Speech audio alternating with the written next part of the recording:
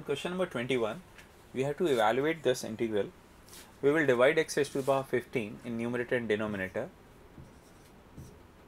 By division, we will obtain 2 upon x cube plus 5 upon x power 6 dx divided by 1 plus 1 upon x square plus 1 upon x power 5 whole cube.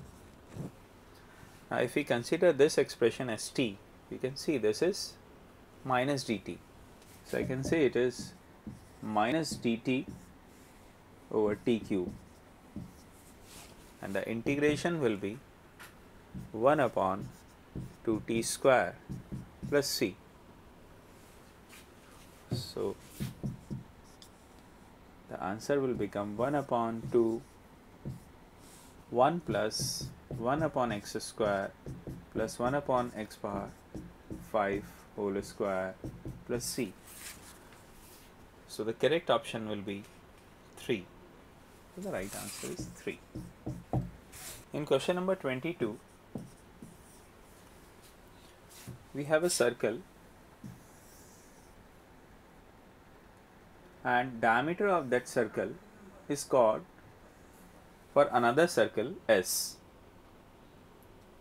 The center of circle S is minus 3, 2, and midpoint of this chord will be the center of given circle, which is 2, minus 3, and as the radius is 5, therefore this length, if I call this as point M, this is capital A and this is C, then MA length will be 5 unit.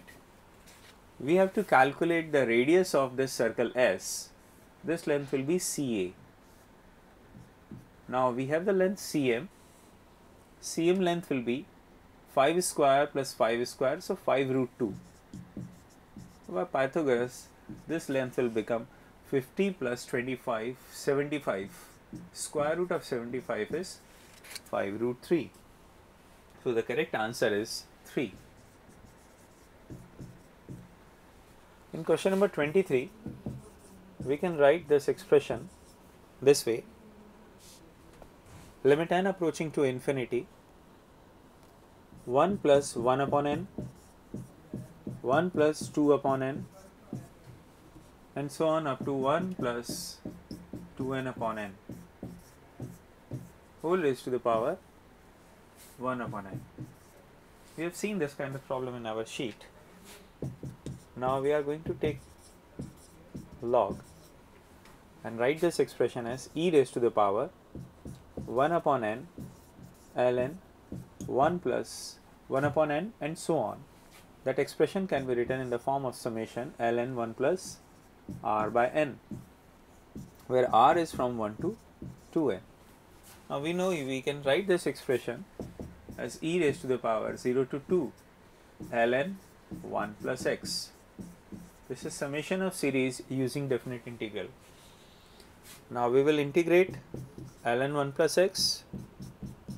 The integration is 1 plus x ln 1 plus x minus 1, because we know the integration of ln x is x ln x minus x.